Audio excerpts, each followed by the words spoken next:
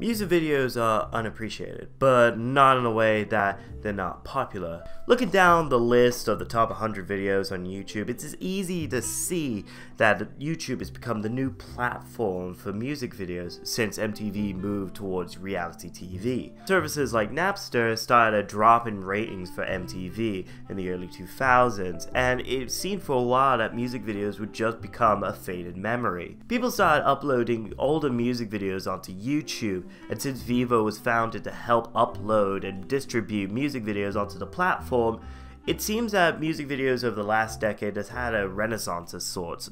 I absolutely love music videos. I wrote my whole dissertation on them. But looking on YouTube and talking to others, it seems that not everyone shares the same enthusiasm as I do for music videos. Maybe it's because it's more aligned with musicians, but even then, some musicians don't even like their own music videos. It's funny, I'd grown out of the video experience quite quickly. By the third one, it was just like, this is a load of bollocks. Music videos, however, are a great way to advertise musicians and for filmmakers to flex their creativity. David Fincher, Spike Jonze, Michael Scorsese have worked with the likes of Michael Jackson, Fatboy Slim, and even Madonna. Directors like The Daniels and Hiro Murai are great examples of directors that are really flexing their creativity in music videos. So what counts as a music video? Saul Artslitz, in his book Money for Nothing, describes them as short films intended to serve as an accompaniment to their musical soundtracks.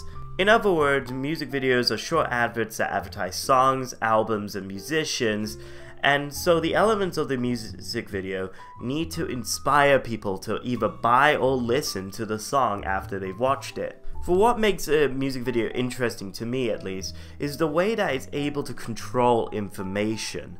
In a regular film, for example, like Seven by David Fincher, all the information is relevant to the plot. If the information is not relevant, it's not shown to the audience. Continuity is important in films for people to connect information together, believability so that the information that is given makes sense in the context of the film, but music videos don't abide by these rules. Instead, music videos choose to provide information, but don't follow up on that said information. Take it, for example, Express Yourself by Madonna, directed by David Fincher.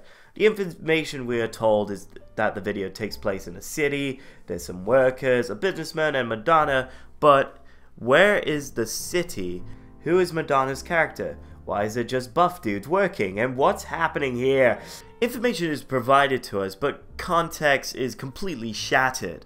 You can reorder a lot of these shots, and the story wouldn't really change that much. Yet, you still get an idea of a story. All of this is due to montage, something that Soviet filmmakers were experimenting with in 1920s with propaganda films. Yet, music videos still use this technique to this day to give the illusion of a story.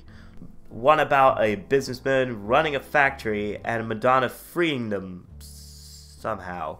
Bear in mind that music videos' purpose is to just sell music, but top that with lyrics as well, and it's easy to see why it's so hard to follow, yet I still try to follow it. Carol Vernalis, in her book Experiencing Music Videos, discusses how music videos are unpredictable, and at any point, the visuals, the music, and sometimes the lyrics can consume your attention. Andrew Goodwin, in his book Dancing in the Distraction Factory, makes the point that music videos resemble music in a lot of ways. Combining these two insights, it's like when you listen to a song over and over again and then start to notice the subtle bass line or the melody in between the layers. Only except with music videos, you also have visuals that have their own layers of camera, lighting, and performance that need to be followed. Speaking of performance, music videos have a habit of making very memorable and iconic dance moves. To run a little experiment, all I need to do is show you this shot from Billie Jean by Michael Jackson, directed by Steve Barron, and you immediately know the lyric, you immediately know the dance move, and you immediately know what the next shot is. Dance moves are infectiously memorable. The ability to put lyrics to what Carol Vanellis calls isolated gestures like dance moves, actions, and camera moves makes music videos everlasting.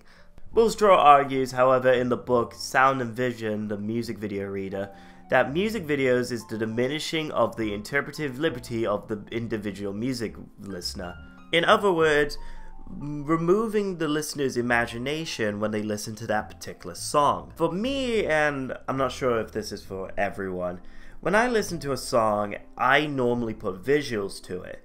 However, when I immediately watch the music videos, sometimes I get disappointed because it's not what I imagined. But music videos are adverts, so for people to be able to interpret them in different ways seems to be contradictory to what certain artists, certain musicians, and their personas would like them to be. Taylor Swift is a great example of a musician that really uses music videos to build that persona of hers. She uses music videos to communicate to her fans. Joseph Kahn, a film director who has worked on many different music videos for Taylor Swift, has talked in an interview about what music videos are in the modern age of YouTube. Music videos now are kind of weaponized now. They're responses and they're premeditated ideas of what people are going to say about you. It's a continuing dialogue in the world of tribal stan wars, and that's very fascinating to me. For example, the Taylor Swift music video Look What You Made Me Do, directed by Joseph Kahn, is a great example of how meta this rabbit hole can really get, as it references her own music and even previous incarnations of her own persona. Other musicians like Lady Gaga use this to communicate with a largely LGBTQ fan base, like Born This Way, directed by Nick Knight. Kanye West's 30-minute music video, Runaway, directed by Kanye himself, accompanies the album My Beautiful Dark Twisted Fantasy, that explores his relationships with women, including his former partner, as well as the exploration of how people perceive him and how he perceives the world. Stormzy's Shut Up is literally a response video to critics saying that he was only a backup dancer during a 2015 Brit performance with Kanye on stage. Music videos are a huge part of a musician's arsenal. Music videos are the most popular content on YouTube for various reasons, but hopefully I've inspired a lot of you to look at music videos in a different light. So please, watch some music videos, read about them, and go out and make your own.